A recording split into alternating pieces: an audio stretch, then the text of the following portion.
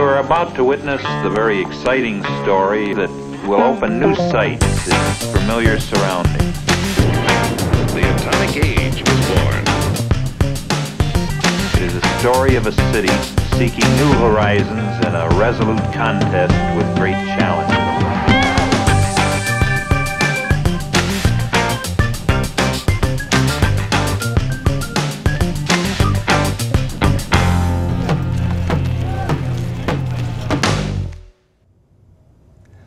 Welcome to Green Time. I'm host Don Fitz.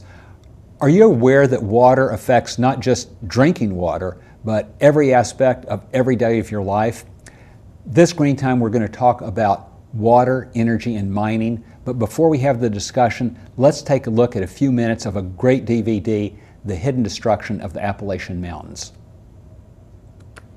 Instead of digging underground to get to the coal seams, coal companies now blast away as much as 600 feet of the mountaintop to reach the coal seams. Giant earth-moving machines, like the 200-foot-tall dragline shown in the center of this slide, move 100 tons of coal in one scoop and do the work of 100 men. The top of the mountain, which the coal industry calls overburden, is dumped into the river valleys between the mountains. This is called a valley fill. These enormous fills can be as much as 1 mile across. The red dot just to the right of this valley fill is a pickup truck. Over 1,000 miles of Appalachian mountain streams have been buried beneath valley fills in the past 20 years. Headwater mountain streams once gave life to millions of tiny aquatic organisms. These organisms, known as leaf shredders, are the bottom of the food chain for downstream fish like the plankton in the ocean. Erosion from the valley fills adds sediment to the clear mountain streams and fills old swimming and fishing holes up with gravel. Miles of trout streams have been ruined by runoff from the mountaintop removal. Free-flowing, shaded headwater mountain streams have been turned into dry coal mining ditches. And black water spills from mountaintop removal mines contaminate streams with black mining sediments and heavy metals. This stream has been contaminated by acid mine drainage. Costs for environmental impacts are externalized from the coal mining company to downstream communities that have to purify the polluted drinking water. To taxpayers who have to fix the roads and bridges damaged by dangerously overloaded coal trucks. And to neighbors whose foundations have been cracked by blasting at the mine. Coal from the mountaintop removal mines is processed on the mountain by washing to remove the dirt. The residue from washing is stored behind the earthen dams. There are 653 coal slurry sludge ponds in the mountains of Appalachia. Many are 30 to 50 acres in size, 100 feet deep, and contain billions of gallons of black sludge. In October of 2000, a 2.2 billion-gallon coal slurry pond in Martin County, Kentucky, operated by the Massey Energy Corporation, accidentally released 300 million gallons of black sludge into 2 mountain streams, Coldwater Creek and Wolf Creek. The spill was over 20 times the size of the Exxon Valdez oil spill. Fish, turtles, and other stream life were buried under 8 feet of sludge. Drinking water supplies were contaminated 80 miles downriver. The EPA called the spill the worst environmental disaster ever in the southeastern United States. The coal company called it an act of God. What you just saw was a few minutes from The Hidden Destruction of the Appalachian Mountains. That DVD really shows a lot of the use of water, which is typical for the extractive industries. Extractive generally means mining or extracting things from the earth. With me, I have a really knowledgeable guest, Bob Criss. Bob, you teach at Washington University at the Department of Earth and Planetary Sciences. Do I have that correct? Yes. Okay, and so you've studied a lot of things like coal and gas and shale and uranium. This is the sorts of things that you focus on. And tell me, how do all of these various industries affect water? Well, almost everything human beings do affects water because we use so much of it.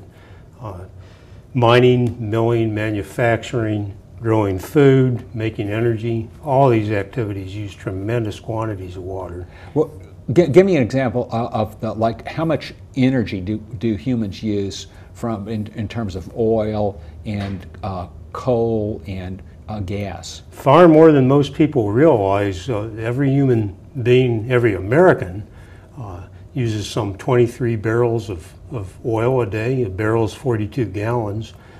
42 gallons of oil per day. 42 gallons per barrel. Okay. We use 23 barrels a year. 23 barrels. So that's several tons of petroleum. We use several tons of coal every year and 1.5 tons of natural gas every year. And altogether about 9 tons of fossil fuel. 9 tons of fossil fuel per person per year. Now that's not necessarily for heating your home or for when you said we use that much gas, that's not necessarily for cooking. How else? Most of it's for transportation. Okay. But this also includes your own share of the industrial and activities of our country. And so if we took all the roads in the world, and I mean all the roads in the United States, and divided it by 330, right. Then we might get to that. Okay. What are the effects of water? How's water contaminated by the extraction industries? Well, whether we're mining or growing food or whatever it is we do, we use tremendous quantities of water at every step.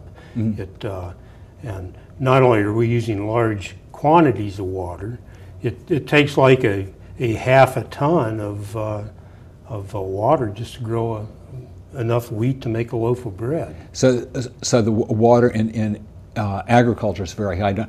Now tell me, what about there's whenever we're doing these extractive industries, are there new unwelcome sources of water? I mean, new unwelcome bodies of water. Like in the DVD, it talked about the slurry ponds. Could you tell us again what a slurry pond is? Well, the water is used to clean metals. A slurry pond is used to gather the residue from washing ore or just extracting ore from the gang rock. Or if we were to have mined, if we were to do lead mining, there might be tailings from the mine, and that would the water that was used to wash that would be put someplace, and that would be a tailing, and that would be very contaminated.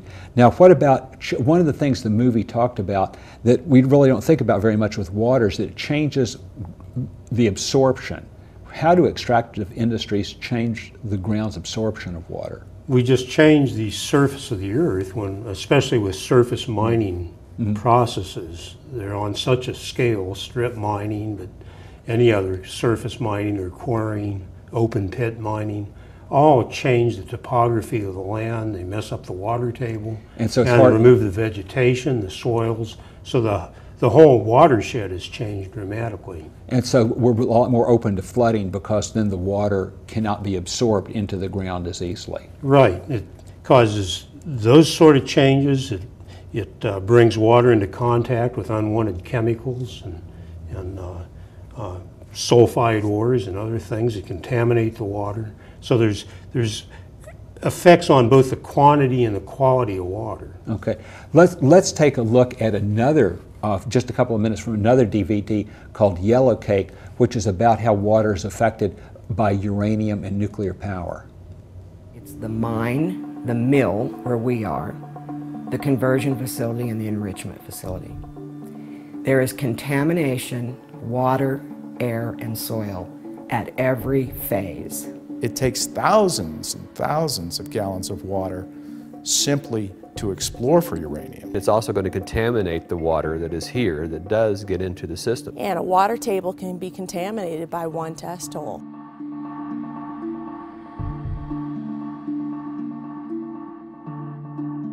But when you get to the point where you're actually excavating it, where you get to the point where you're milling it, that takes millions of gallons of water. There are 104 reactors in the country. 24 of them are in trouble because of drought. When they come in and do an open pit strip mine, it's going to take the water out of the system. Paducah's enrichment facility in Kentucky uses 26 million gallons of water a day. It is a filthy industry, both coming out of the ground and going back into the ground. 99.9% of what they put out their door is uranium milling waste, and a very small amount of the volume of materials that come through is actually produced out the other end as yellowcake. I think we've got to do a better job in figuring out how we're going to deal with the waste.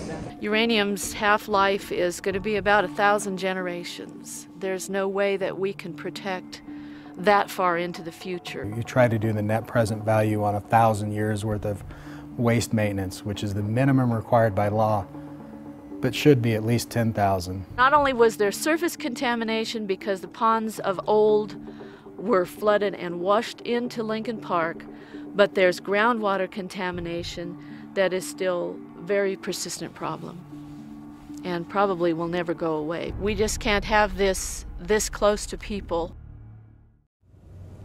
Welcome back to Green Time. We just saw a segment of Yellowcake, which is about uranium mining and nuclear power. With me, I have Bob Criss from Washington University.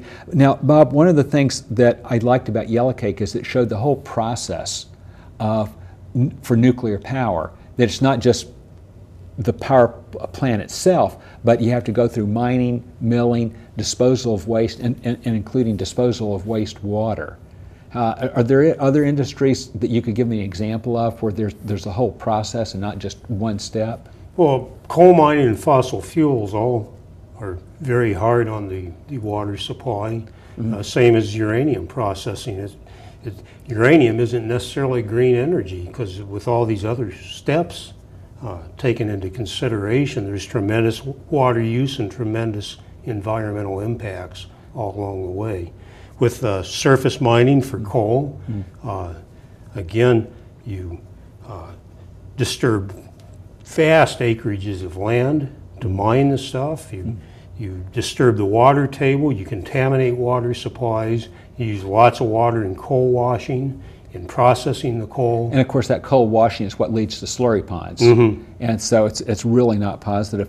Now, tell me, one of the things that is done with industrial processes that we usually don't think about affecting water is that it changes the water temperature.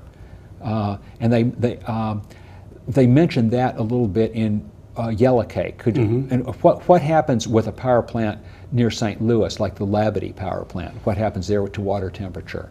Well, most power plants, including nuclear plants, use steam-driven turbines to actually generate the electricity. And of course, the heating is provided either by burning fossil fuel or by a nuclear reactor. But then the apparatus has to be cooled off, the circulating fluids, and that part of the circulation system that involves the steam in the turbine have to be condensed. This takes tremendous amounts of water. I think at the Labadie plant, they pump upwards of 1 million gallons a minute. Oh, that's incredible. They take it out of the Missouri River and they return that water back hot. Is it returned? It's returned hotter than when they took it? Much hotter. So what does that do to aquatic life and to the quality of the river when hot water is returned back to it? Well, hot water promotes algal growth. Some fish species aren't tolerant of a lot of temperature variations and stuff, but warm water is not a positive. We want clear, cool, clean water. Okay, so that actually could make more algae grow, and it could interfere with the aquatic life, which is there.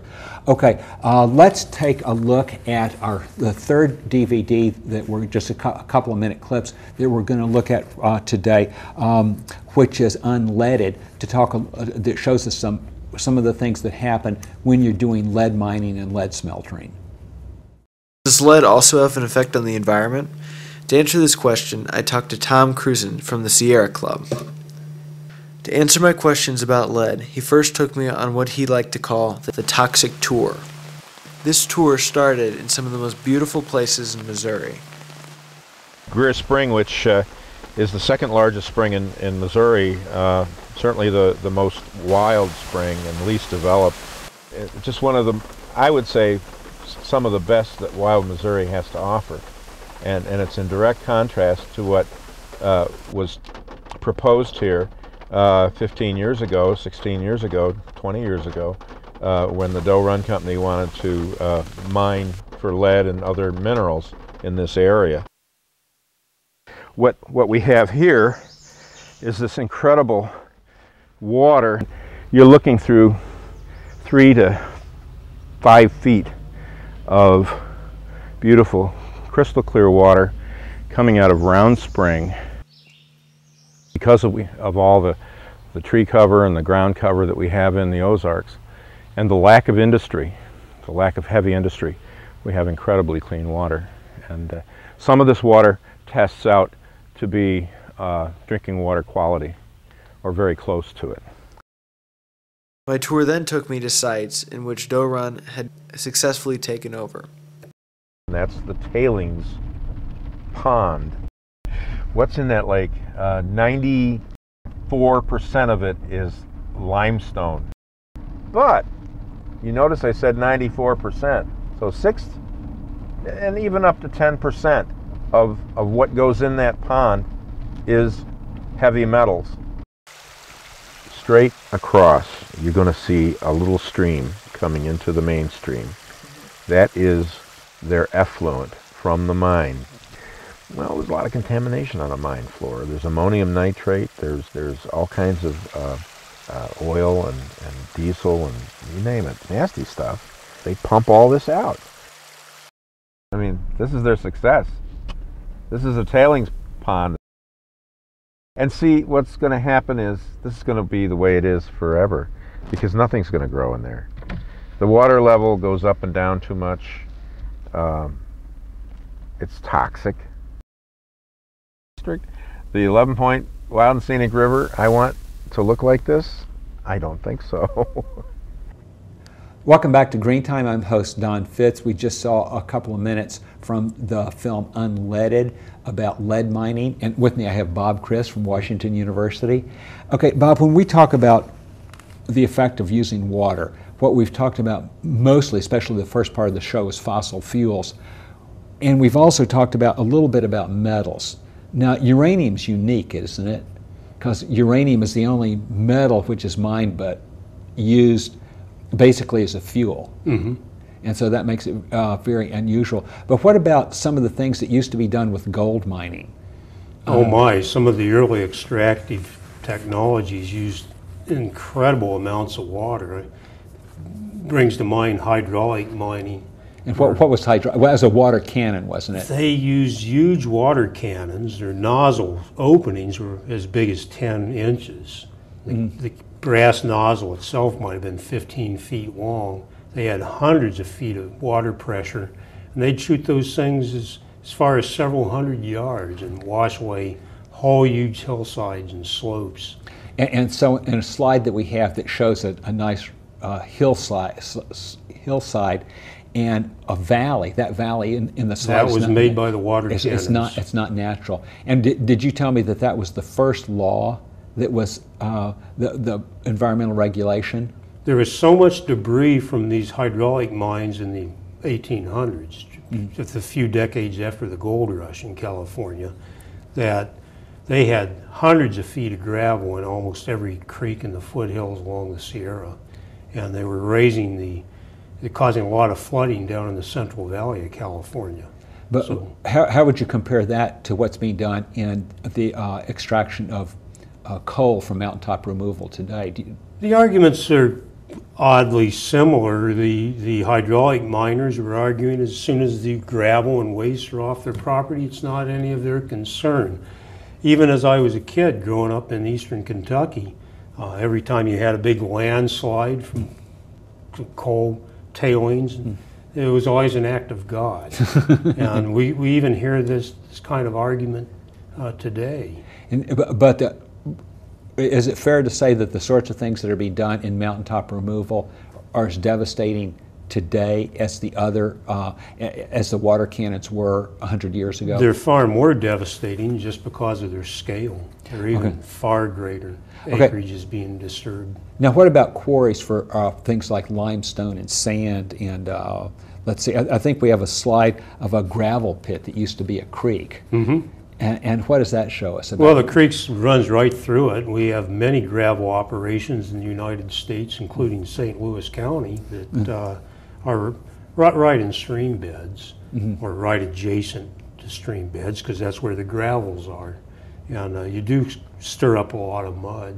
And so it doesn't, when you get through extracting gravel, it doesn't look like, the stream doesn't look like it did before. Well, it's very disturbed, and of course those impacts move downstream. Okay, and one of the things, issue also that we don't think about very much is food. What's the connection between pesticides and food, and how do pesticides affect our water supply? The pesticides affect our food that we buy at the grocery store if they're residual quantities, but they also get into the water. Pesticides and fertilizers.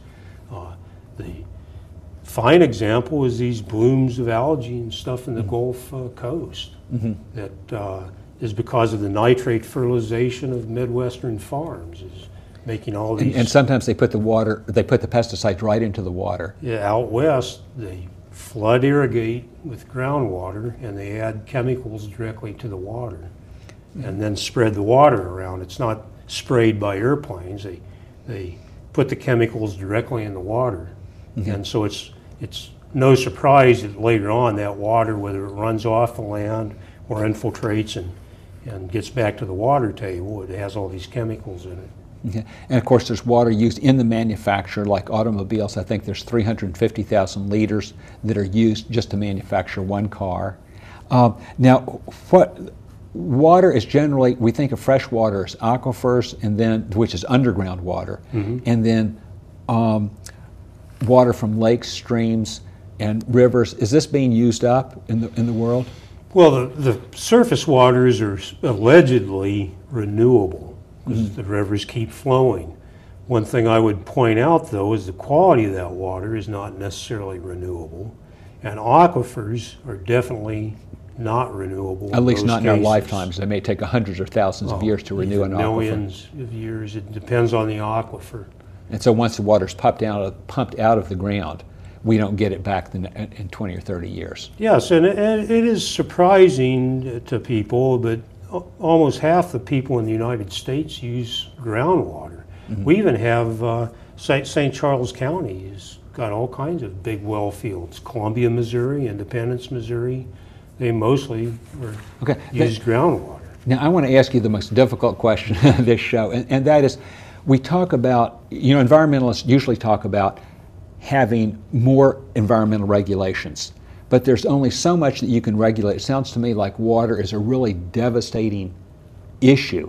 Now, how much can we really do if we had perfect regulation and perfect unions could demand that none of their members be poisoned, communities could demand that none of their water be polluted? Could that get rid of all the problem, or is there some part of it which is inherent to industry no matter how good a control we have? High water use is inherent to growing food. We can do better with, rather than flood irrigating, we can use little drip irrigation systems and other ways that would save a lot of water. But our biggest problem is that water is not properly priced.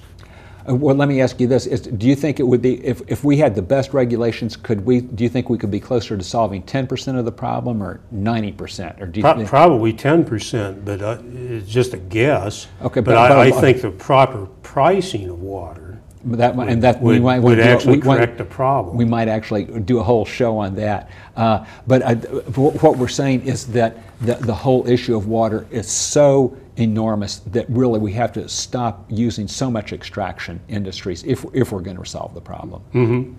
I want to thank you very much for coming in. We've crammed a lot of information into a very short period of time. I want to thank everybody for tuning in to this episode of Green Time and listening to our discussion of water, and we hope that you tune in next week to Green Time.